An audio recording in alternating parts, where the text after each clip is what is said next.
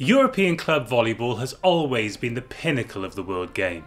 In 1960, the Champions Cup was born, an opportunity for the best of the best from around Europe to test themselves and for one to become the champion of champions. After 40 years of Russian dominance, a new era dawned. The new millennium brought us the CEV Champions League, the world's premier club competition. For the first decade, the Italians reigned supreme, with at least one team in every final. Modena, Bergamo and Perugia all lifted the trophy, with Cannes and Tenerife ensuring some French and Spanish colour was painted into the history books. But we begin our journey today at the start of 2010.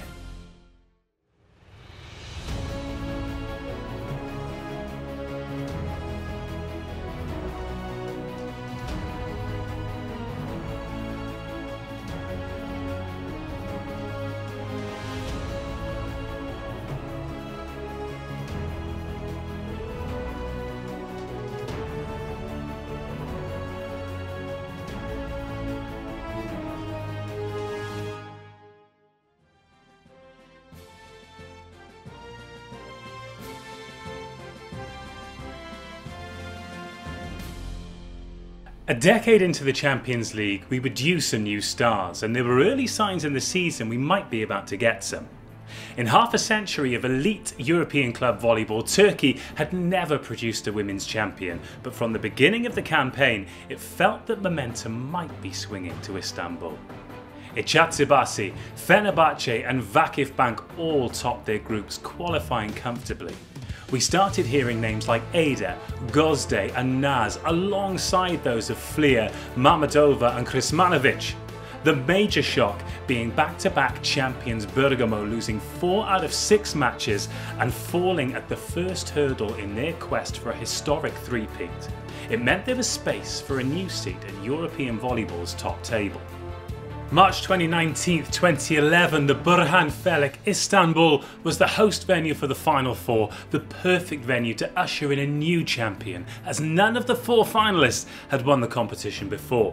Fenerbahçe arrived full of confidence. The hosts beaten finalists the previous year, the only team returning to the Final Four, and they'd recently been crowned Turkish champions. Standing in their way were Vakifbank, a rising star under Giovanni Guidetti, but they were yet to win a national title under him. Their young team, though, hadn't lost a game in the Champions League that season, topping the group and dispatching compatriots Eczacıbaşı to reach their first Final Four. On to the final, and it was a procession. Vakifbank had shaken off the semi-final nerves and were flawless. On the biggest stage of all, it took them less than 75 minutes to become champions. 25-13, 25-20, 25-18 was as one-sided as it sounds. It wasn't that Rabita were poor, but Vakifbank were outstanding. Glinka was MVP after a 2-year break from the sport. Polyak the best blocker, Kirdar the best receiver. In fact, of the 8 individual awards, 6 went to Vakifbank players. Under Guidetti, they'd become European champions before they lifted a domestic trophy.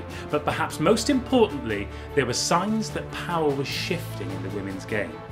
The first Turkish team to become champions, the first time Turkey had won 2 medals, there was no Russian team in the Final Four, no Italian team in the final for the first time in 7 years, and Azerbaijan were on the podium for the first time too.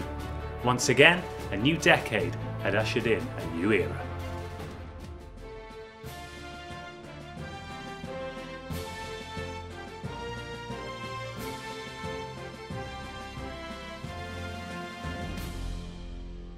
Okay, Massimo, who is your second selection? My second is easy. It's easy because it's Kim. I think that she's one of the more, maybe the more decisive player, one of the more decisive player for one team. I saw her doing some things unbelievable in one match to decide the match. Also happened against me. I remember in the quarter-final of London, when all Korea played really well, but as usual, she was decisive in the important moment. I think that she's a leader. She's a great player, a great service, a great receiver, good block, and unbelievable in attack. So I think that in my experience in the last 20 years, 10 years for Kim, is for sure one of the three more decisive players that I saw playing volleyball. Unbelievable. In all the team that she played, she was decisive in club, in national team. So for sure, for me, Kim is one of the best, not European players that played and that are playing Champions League. At the start of 2011, Rabita Baku got some revenge on Vakifbank, beating them in straight sets to become World Club champions. In the Champions League, two German teams had qualified for the first time, Schwerina and Dresdner joining the ranks, and there would be no Spanish team in the group stages. Having reached back-to-back Final Four weekends but failing to lift the trophy, Fenerbahce had strengthened their attack, bringing in young Korean star outside hitter Kim Yong-kong. At 22 years of age, she already had 3 Korean and 1 Japanese national titles, an Asian Games silver with the national team, and had become the first Korean player to play overseas. Despite being relatively unknown in Europe, the feeling amongst those who brought her to Turkey is that she could become one of the best players in the world. They weren't wrong. Elsewhere, future beach world champion Canadian Sarah Pavan was scoring big for Villa Cortese. Gamova was leading a resurgent Dinamo Kazan. All 3 Turkish teams had a nucleus of strong local talent, and everything was set up for another great Champions League season. In the pool phase, RC Khan stood out. 6 wins from 6 in a group containing both Eczacıbaşı and Villa Cortese. Milena Rasic, Lucia Bossetti and Pavan all regularly topping the blocking, reception and scoring charts. Of the 20 teams in the group stage, 16 would progress to the knockouts, so there were no early casualties. Into the final, and there was already a bit of history between the teams. Fenerbahce had announced themselves as major players when they beat Cannes back in 2009, en route to their first Champions League final. In the gold medal match, the Yellow Angels finally had their chance to shine. Cannes were overwhelmed from the first set onwards. Kim was in a class of her own, producing a match-winning 23 points, with Ada Erdem often the bedrock of the team, hitting 11 winners from 14 attempts in a 3-0 clean sweep. Kim was of course awarded the tournament MVP, Naz the best setter, and Fenerbahce at the 3rd attempt added the CEV Champions League crown to the national titles and World Club Championship they'd won with Zé Roberto. It was now becoming clear that the teams from Istanbul were the teams to beat. That summer, the leading players and coaches would head to London for the Olympic Games. Zé Roberto would take charge of a much-fancied Brazilian team, a Turkish side packed to the rafters with young talent, buoyed by the Champions League success of Fenerbahce and Vakifbank. World champions Russia, led by Borysenko, Gamova and Koshaleva, Italy and Serbia had all performed well in the European Championships the year before, and there were individual stars from outside the continent who'd impressed throughout the season. Kim for South Korea, Jordan Larson and Logan Tom for the USA. But while they were away, there was one question that the clubs had to answer. The biggest question of all: how do we catch up with Istanbul?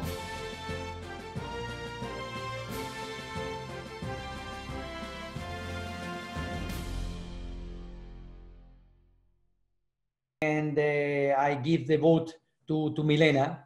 Also, I'm coaching her, and we won pretty much everything in Vakifbank with her, and she won everything in national team too. And she's great blocker, plus also great attacker. So I think Christiane Furs was an amazing blocker, probably one of the best blocker in the world in her time, but attack, she was never outstanding. She was good, but was never a great choice. Milena have the possibility to combine both, so I choose these 2 middle blockers, Polyak and Rasic. The 2012 Olympics were largely disappointing for the European teams, but some of the names from the Champions League really shone. Zé Roberto's purple patch continued as he guided Brazil's women to the gold medal. Jordan Larson and Logan Tom were the other side of the net, picking up silver for the United States, and Kim's remarkable form continued as she was crowned the tournament's most valuable player. As the Champions League season got underway, there were a few changes to the hierarchy. Fenerbahce, the champions, had slipped down the pecking order in Turkey and were replaced by Galatasaray. Likewise, Italian giants Bergamo didn't make the cut and Busto Arsizio came in. Young American setter Carly Lloyd guided an attack featuring Maggie Kozuc, Marin From and Christina Bauer. And Vakif Bank, after failing to capitalise on their 2011 success, were building a team around Serbian opposite Jovana Brakočević in the hope of adding some more silverware both domestically and in Europe. In the pool phases, Vakif Bank, Rabita Baku and Eczacıbaşı all went undefeated. The Azeri League was improving, and it was the first time 3 teams from Baku had all qualified for the 4th round, having shown the quality to reach the final 4, and with big point scorers Akin Radewu, Madeline Montano and of course Natasa Krismanovic, it was looking like their best chance yet to really challenge for the trophy. Come the final 4, again in Istanbul, Busto Arsizio and Galatasaray continued the trend of teams making great progress in their first season of elite European competition. But that was as far as they'd go. Busto fighting back from 2 sets down only to fall to Rabita in the 5th. And Vakif Bank, after a close first set, dismantling Galatasaray 3-0 to set up a repeat of the 2011 final. The result was the same too, an emphatic 3-0 win. Kirda, Glinka and Toksoy getting their 2nd Champions League gold medals in Vakif Bank colours, and Naz winning her 2nd in a row after lifting the trophy with Fenerbahce the previous year. Brakočević was named finals MVP. It was the perfect year for Vakif Bank. Their 2nd Champions League win was the perfect 16 wins from 16. They also claimed their 1st Turkish national title under Gudetti, as well as the Turkish Cup and the World Club Championship.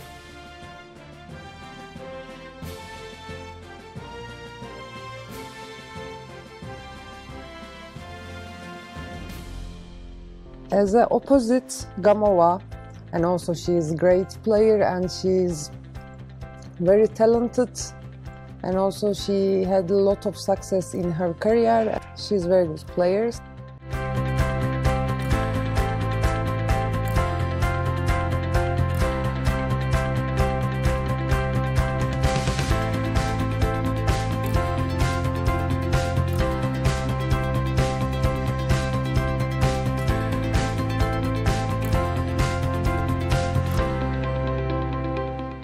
The decade thus far had belonged almost exclusively to Istanbul, and heavy hitters from across the continent were taking big steps to stem the flow of gold medals heading to Turkey.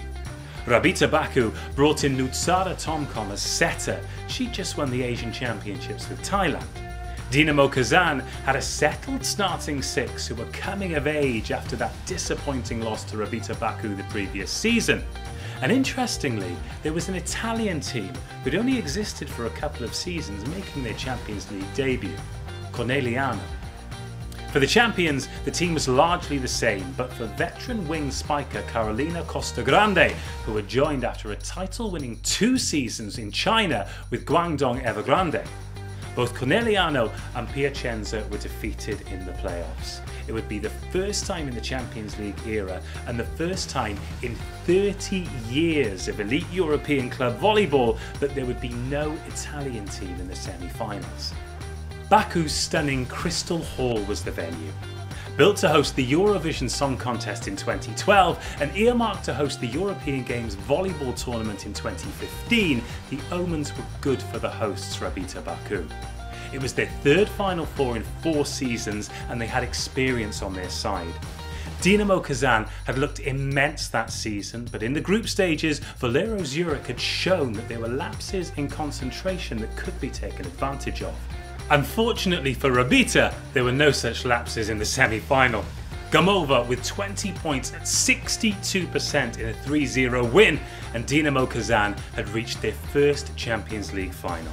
For Rabita Baku, another chance at glory had slipped away. They went on to win the bronze medal though, to go with their 2 silvers. It would be the last time we'd see them in a Champions League Final Four. On the other side of the draw, once again it was an all-Turkish affair. In previous years, Vakifbank had overcome compatriots Fenerbahce and Galatasaray. This time, it was Eczacıbaşı. Despite Eczacıbaşı taking the first set, they were soundly beaten 3-1, and Vakifbank had reached their second final in 2 years. Only RC Can and Bergamo had gone back-to-back in the Champions League era, and this was another chance for Giovanni Guidetti's team to make history for Turkish volleyball. But Dinamo Kazan, they had other ideas. Between 1960 and 2000, Russian teams had lifted the Champions Cup an astonishing 24 times. This was the longest trophy drought the country had ever experienced. It was Vakifbank's third Champions League final in 4 years. It was Kazan's first, but their team was full of huge experience. Jordan Larsson, an Olympic medalist, Gamova, Borodakova and Startseva were world champions. The big stage wasn't new to this group. In the second set, they destroyed Vakifbank 25-11 en route to a 3-0 win. 21 points for Gamova, she was named the MVP. And after a disappointing Olympic Games, this was the perfect response. For her and for Russian volleyball, they were back.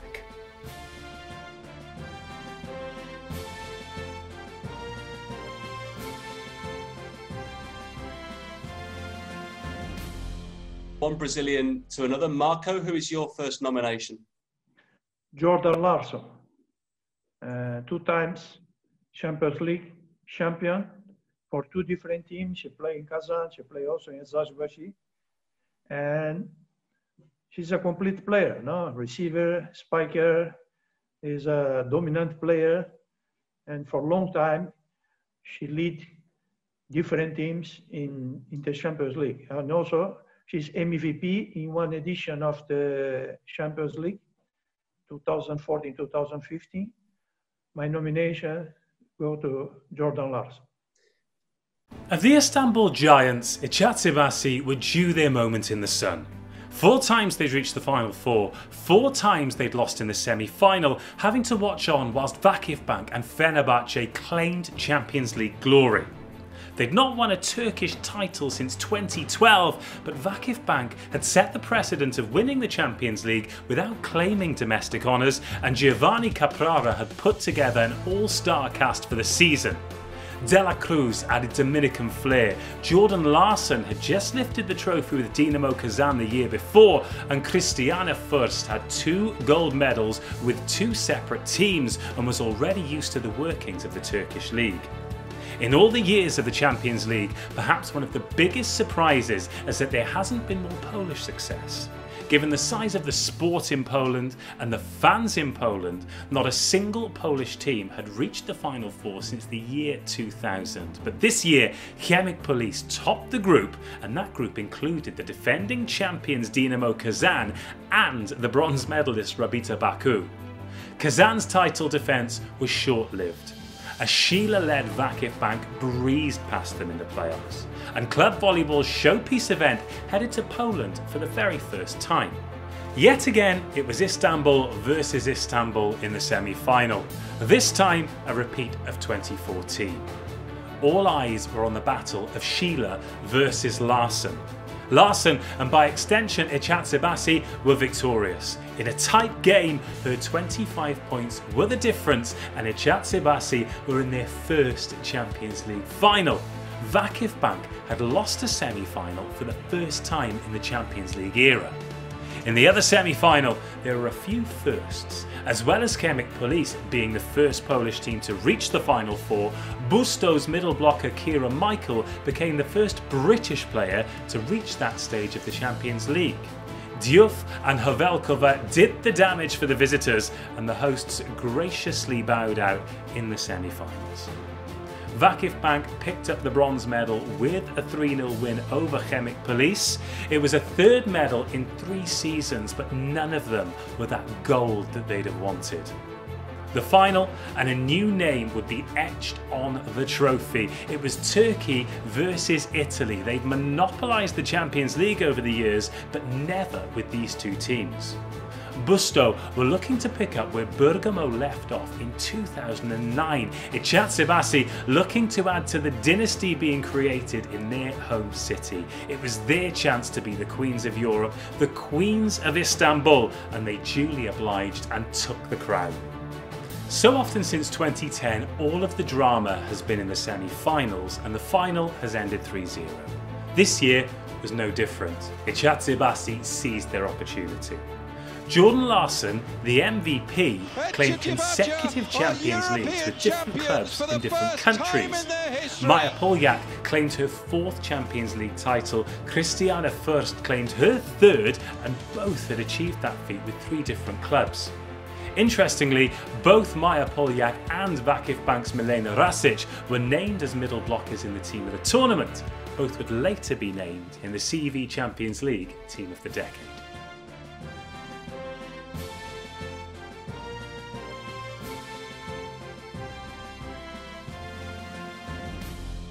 Again, they're only great player here, but you know, Maya was the way she was able to changing the matches with their block more than her attack were something unique. Also the way that she was scaring, she was really making scare, you know, the opponent attacker. So one block for Maya means was always meaning 2-3 points for us, because after this block, after come 2-3 tip, because no one has the courage to attack again against her. So, and very specialized on one leg. So I pick Maya first. In 2015, the Champions League had grown. From 20 teams to 24, from 5 pools to 6. But there were some notable absentees. No Rabita Baku and no Busto. Instead, Pomi Castelmaggiore had burst onto the scene. They'd won their first and only Scudetto to earn their place, but they were in a tough pool that included Eczacıbaşı and Chemic Police. They had a remarkable team though. Francesca Piccinini had 8 Champions League medals dating back to 2000. Carly Lloyd had just been the best setter and MVP at the Pan American Games, and Maggie Kozuc was a points machine, back in Italy after winning Champions League bronze with Busto in 2013. Their first ever Champions League game, they beat Eczacıbaşı in Istanbul, and everybody knew they were the real deal.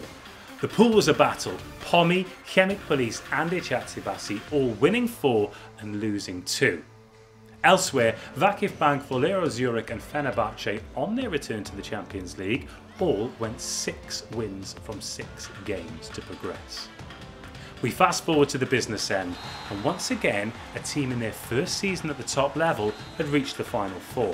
But on this occasion, Pomi were joined by serious heavyweights. Vakifbank, Dinamo Kazan and Fenerbahce, between them winners of 4 of the last 5 Champions Leagues.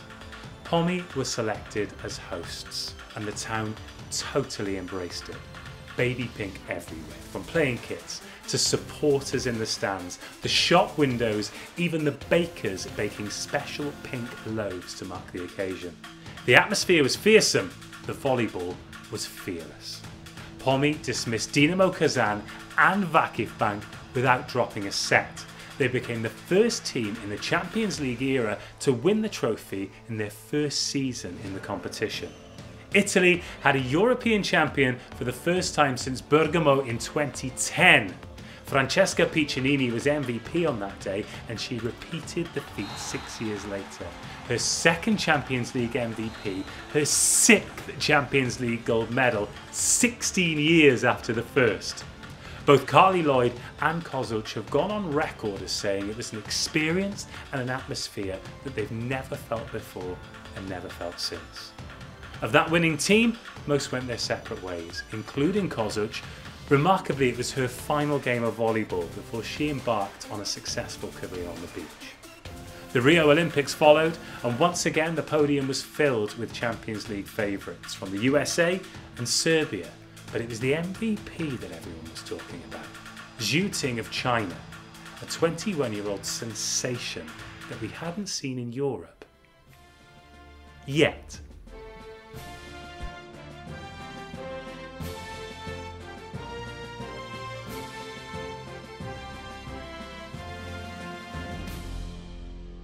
Zhu Ting for me is also amazing player. She grew a lot of last 3 years, 4 years. She's growing. We play against her in different competition and World Championship. And I saw her playing World Championship. We played many matches in our Turkish league, but she was decisive also in Champions League finals and many competitions with her team in the Vakif Bank. I think Zhu Ting is my nomination from this top 5. Vakif Bank had become a world volleyball powerhouse. But after losing 2 finals and a semi-final in 3 seasons, Giovanni Guidetti needed a magic bullet. He found it in Zhu Ting. Her rise was nothing short of sensational. 21 years of age, MVP at the Olympic Games, her performance level off the charts, and her fans followed her like a rock star. She had to be in the Champions League, and Vakif Bank were the team who made it happen.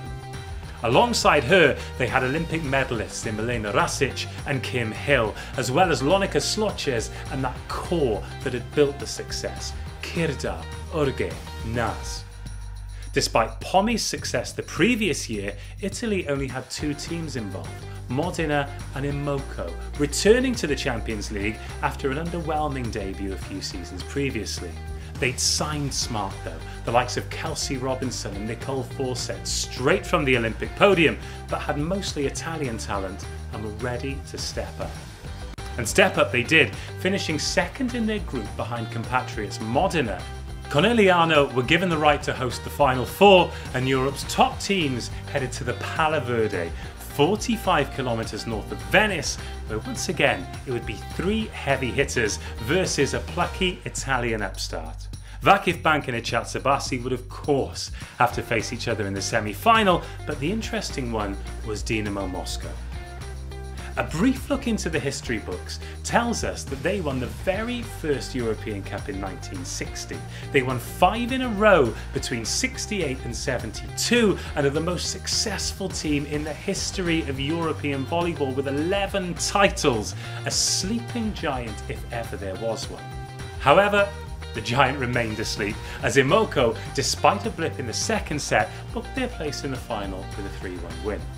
Serena Ortolani, a 3-time Champions League winner, the top scorer. Nicole Fawcett and Kelsey Robinson added some star-spangled bangers, and Imoco were 1 win away from the title. But that win never came. Vakif Bank took no prisoners. Zhu Ting scored 22 points and added the Champions League MVP to the Olympic MVP she got earlier the same season. Milena Rasic was named as the best middle blocker once more, as her good friend and longtime opponent Maja Poljak announced her retirement from competitive volleyball. After leading the Champions League in kill blocks in 2017, 2015, 2014 and 2011, being named as Champions League Best Middle Blocker 5 times and winning the Champions League 4 times with Vakif Bank, Eczacıbaşı and twice with Bergamo, she'd later be selected as a middle blocker in the Champions League Team of the Decade. It was also the first time that 3 Americans made the dream team. Rachel Adams as a middle, Kelsey Robinson and Kimberly Hill as the best outsides. But the undisputed star was Zhu Ting, a rare phenomenon.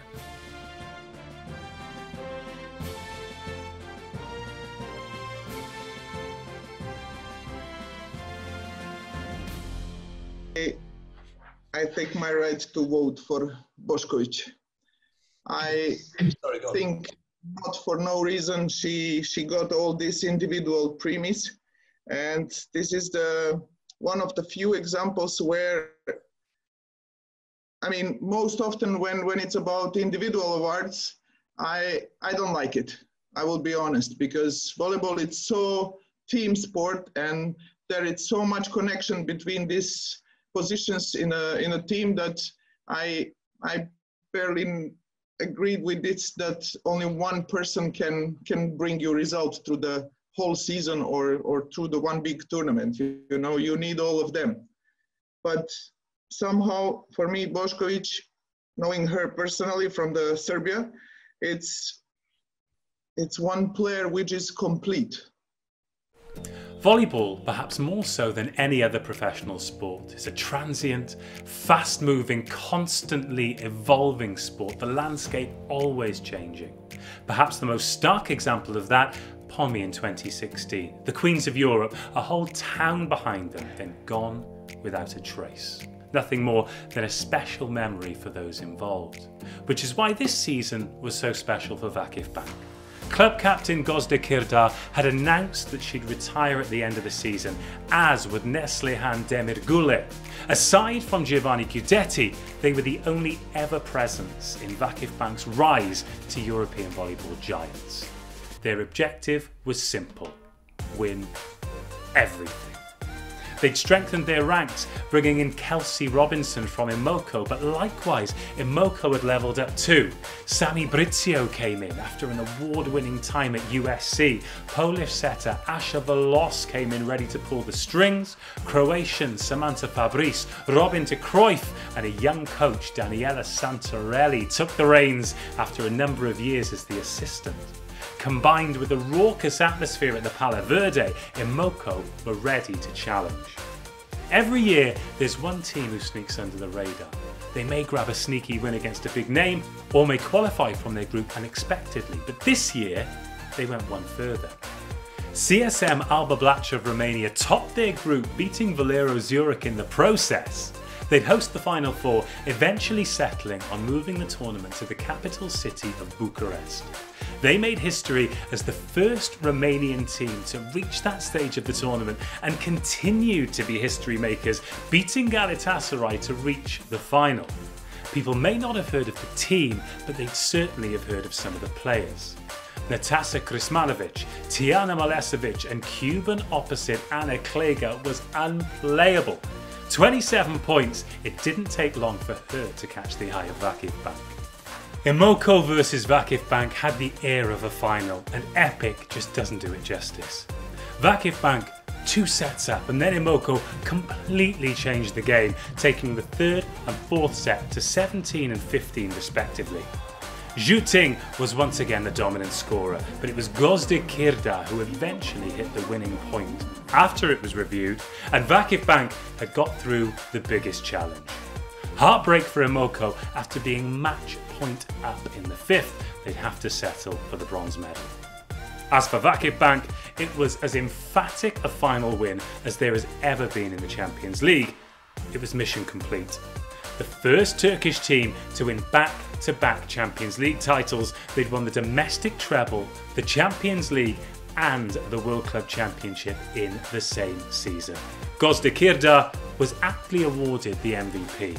She picked up an injury in the final but refused to leave the court when the coaches asked if she wanted to be replaced, and there was a long-lasting memory.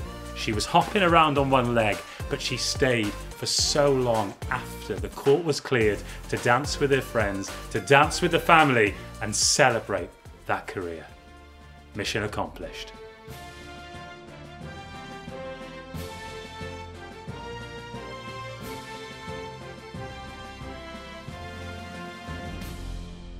We're going to the Super Final! See you there.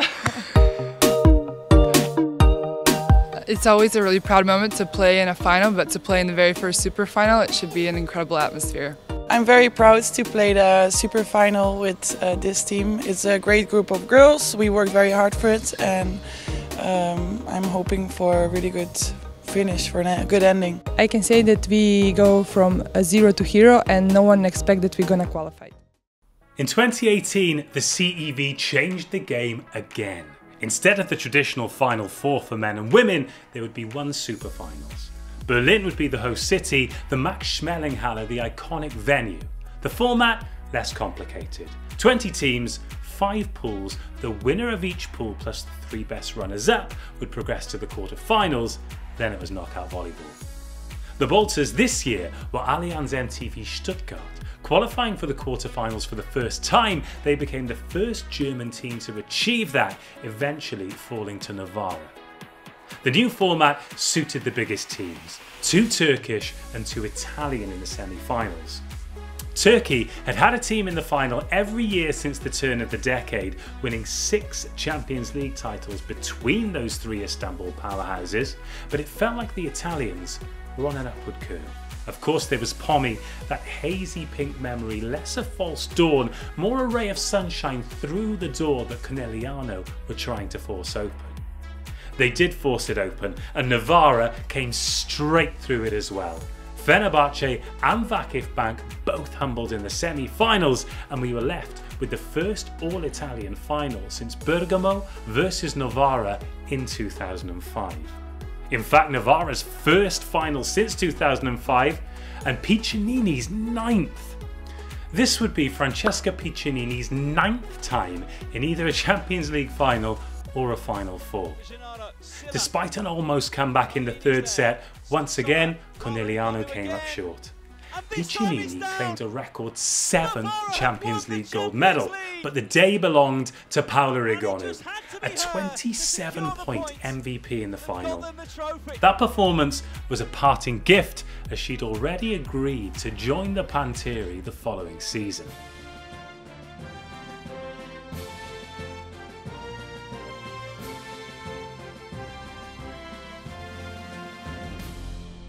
Team è setter Wolosh, che la seguo da un paio d'anni e soprattutto l'ho vista anche durante il campionato in Italia e mi piace tantissimo perché è un giocatore molto completo.